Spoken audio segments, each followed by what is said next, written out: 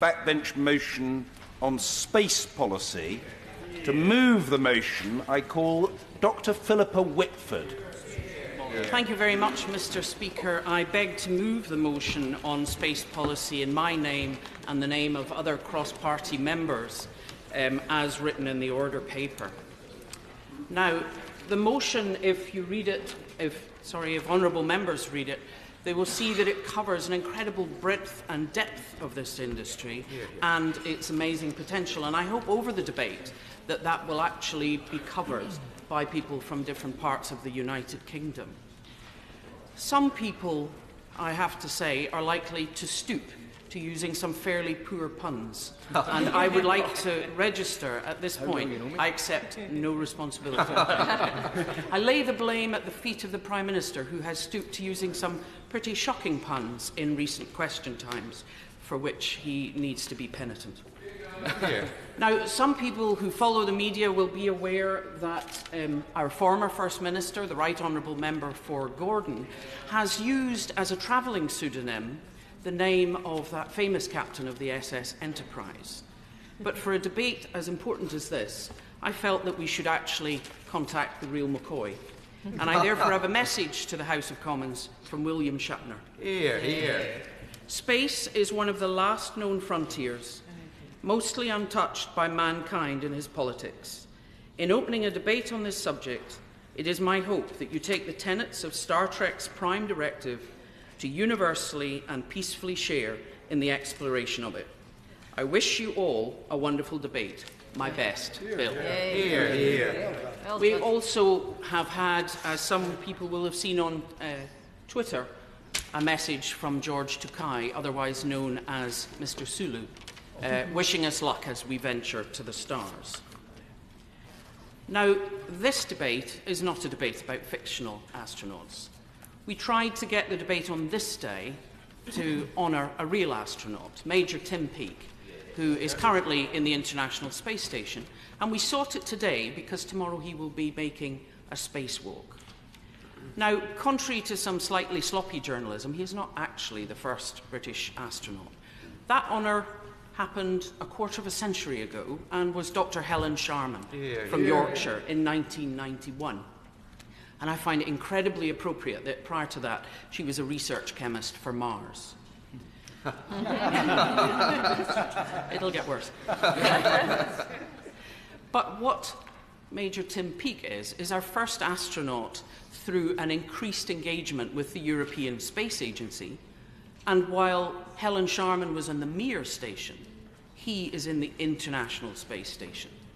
He certainly, tomorrow, will take part in the very first British spacewalk.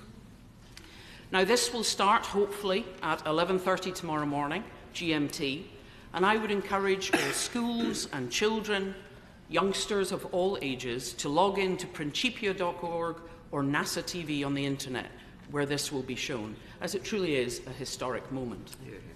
Now, what he has been tasked to do is to change regulators on the solar panels, and as these are high voltage regulators, this walk actually has to be entirely carried out on the dark side. Now, I'm a member of the Parliamentary Space Committee, and we had the great opportunity to have a private tour of the Cosmonauts exhibition in the Science Museum, and I would recommend it to anyone. They spent 4 years negotiating with Russia to bring incredible artefacts to this country. The space capsule of Tereshkova, uniforms of Gagarin, and all sorts of pieces of real hardware that even people in Russia didn't know existed. And a thing that struck me as we went round the museum was the fact that during points of incredible friction between Russia and the US and across the world, back channels always remained open. Cooperation always continued on the International Space Station. And we've seen that in these few years of setting up this exhibition when we have had the Ukrainian crisis, Crimea, and friction over Syria. If we can work so well together in space, it would be great if we could work a little bit better here on Earth. Hear, hear. Now, any members who were in this chamber when I made my maiden speech will remember that I referred to Prestwick as being in my constituency and being on the shortlist for consideration as a spaceport. And I remember during the election, whenever I talked to anyone about this, they'd always just laugh. Because to us in this country, we think space is for other people. It's for the big boys, North America, Russia, maybe even China, but not us. And that's something we have to change. We need to believe what we can do. And I think Major Tim Peake's mission will achieve that. We see interest of school children. The Science Museum was packed on the day of the launch. We had members in this place watching it live on screen.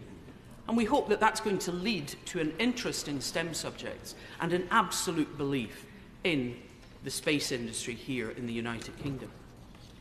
The space industry is new, but the UK has a proud aviation history. Rolls-Royce, supersonic flight. We need to take that to the next step, and we need to grasp that opportunity.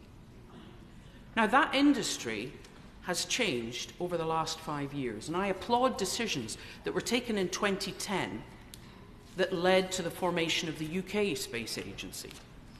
It is now an industry with a turnover of £11.5 billion. It employs 35,000 people.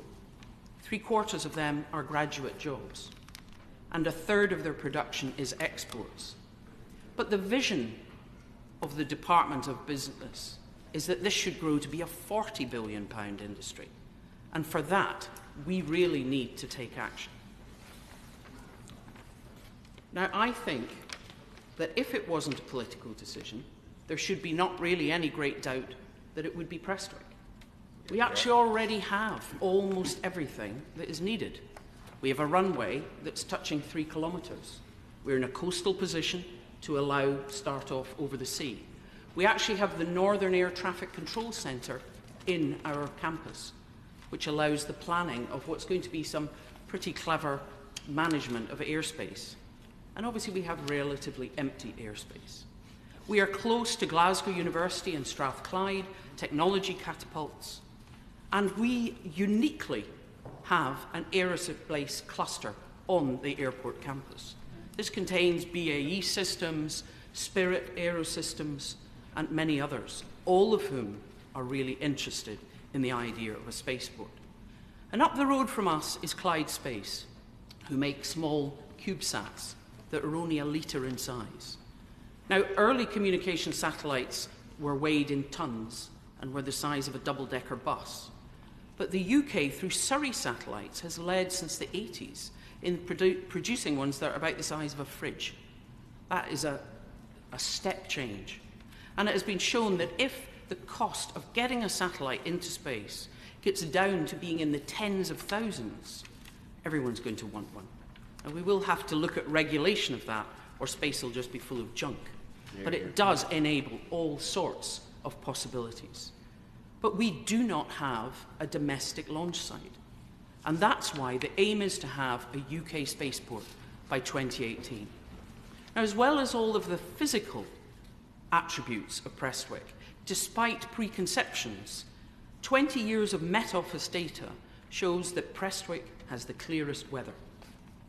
Compared with Newquay, which people would presume is the closest contender, low cloud is suffered by Newquay 31% of the time, and only 11% at Prestwick. Less than 5 kilometre visibility is suffered by Newquay 15% of the time, and only 4% at Prestwick. I live in Troon, which is next door, and I can vouch that we have a weird little weather system locally known as the Prestwick Hole. You fly into it, you drive into it, you walk into it, you can be surrounded by thick cloud, and you will look up and see a large hole of pure blue sky. And this is what has made Prestwick the clear weather airport for the United Kingdom for decades. So I would call on the Minister not just to look at having one spaceport. I think this is an industry that is going to mushroom. I think we need to accept there will be all sorts of sectors that will develop that we haven't even thought about.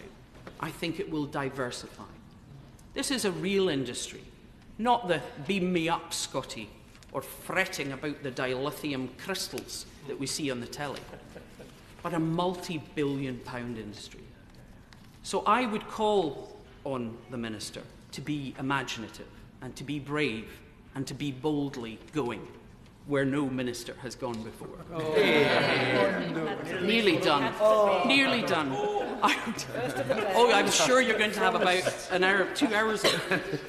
I would just like to say in closing, Prestwick was Scotland's first ever passenger airport. And it was actually founded by Group Captain David McIntyre, the first man to fly over Everest. This is the kind of imagination and drive that we need. So I call on the Minister to please be imaginative, enable this industry across the entire UK so that it can live long and prosper.